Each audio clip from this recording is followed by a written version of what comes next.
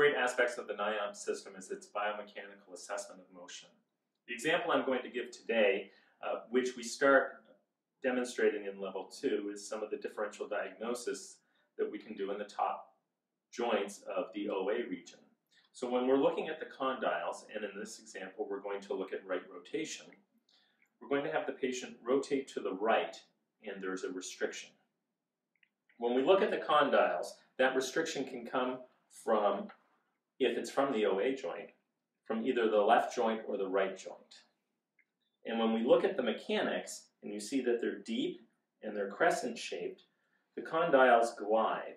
So in rotation, you're going to have the right condyle move back and the left condyle move forward. Those motions work the same when you have somebody flex or extend. So you can look at it as flexion of the right condyle and extension of the left condyle. When we biomechanically assess this, we have the patient rotate and there's a restriction. When they flex and rotate and there's more motion, we have to also take a look at extension and rotate and there's less motion. That would probably indicate that the left condyle cannot extend. To assess it further, what we'll do is we'll have the patient turn this way, and we can have the patient rotate to the barrier.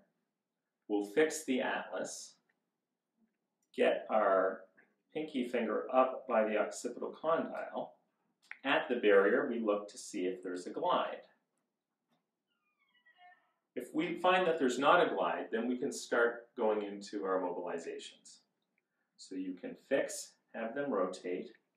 You can use muscle assist, so turn your head into my chest so the patient's rotating to the right and relax. And then what I will do is I will move that condyle into extension in sitting.